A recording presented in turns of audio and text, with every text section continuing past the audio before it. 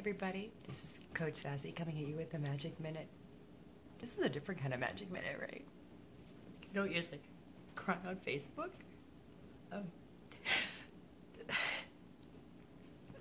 This is a chance for you to see the unsparkly me. So I was posting my morning picture of my workout today, and I had a great workout because, hey, I have a school delay today. And as I'm looking at my phone and posting pictures, a picture came to my phone from 2 years ago today. And it kind of shocked me because it was a picture of me 18 years ago when I had found out that I had cancer. And I only have one picture of myself when I was sick. I didn't want any memories of that time, but I found the picture on my phone. I'll probably post it tomorrow.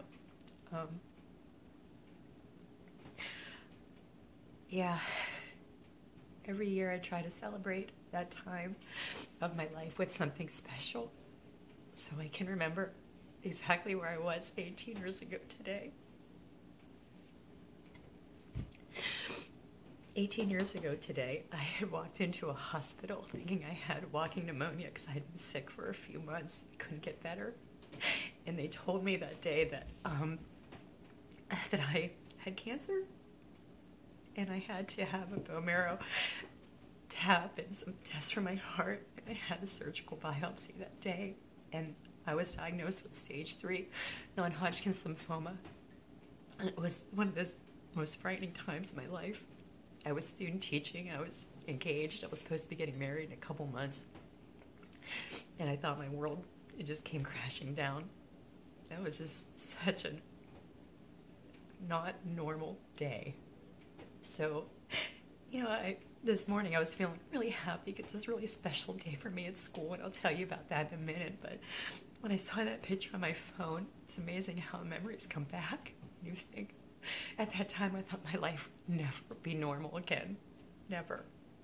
But today I'm sitting here and I'm looking at my dirty breakfast dishes and taking my vitamins and looking like crap for my workout, and you know what? Today is just going to be a normal day, and that is the most awesome feeling for anyone who's ever gone through this. That you think, 18 years ago I thought I would never be in this place. Didn't even know if I'd be here, you know,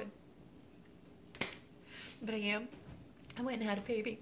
Went and had a kid. She's awesome. And, you know, found my dream job teaching. And, wow, then I did something crazy and decided to finally have my own business and help other people so that they can find happiness and joy. And that's exactly what I feel all the time.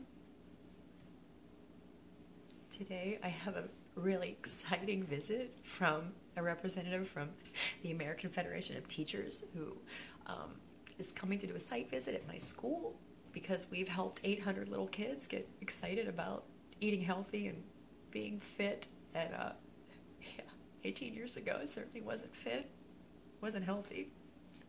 So today is truly, truly a blessing. And this was just a little something I wanted to share with you because you know, I share the rest of my life on Facebook and all the happy things, and sometimes everybody needs to see the other side of you, you know, the real side, the one that still has fears and worries and things like that.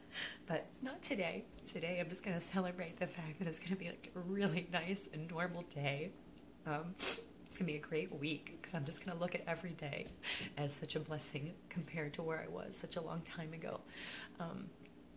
So if this message, it's not meant to make you sad, it's kind of meant to make you think about, you know, where your life is and where, you know, can you see your life in 3 years, in 4 years, in 5 years. For a long time, that's all I could look at my life in these little chunks. And if you thought, how do I take control back of my life? How do I get started on just changing my life? Wouldn't it be better to do it now than to wait until something like earth-shattering like cancer slaps you in the face? Maybe. I just think it's a good idea. So, yeah, I just wanted to share that little note with you today. It just kind of overwhelmed me, and I thought I had to share it on Facebook that It's just never too late to start your own journey, because you just don't want to wait. You just don't know what's going to be around the corner when you least expect it. So with that, didn't want to make anybody sad this morning, but I did want to just share my thoughts and my heart this morning with you. So to my Facebook family, I'm going to go upstairs now and definitely try to stay sparkly today and celebrate knowing where my strong and healthy body has taken me in the last 18 years. That's the Handy Dynamic. I'll see you next time.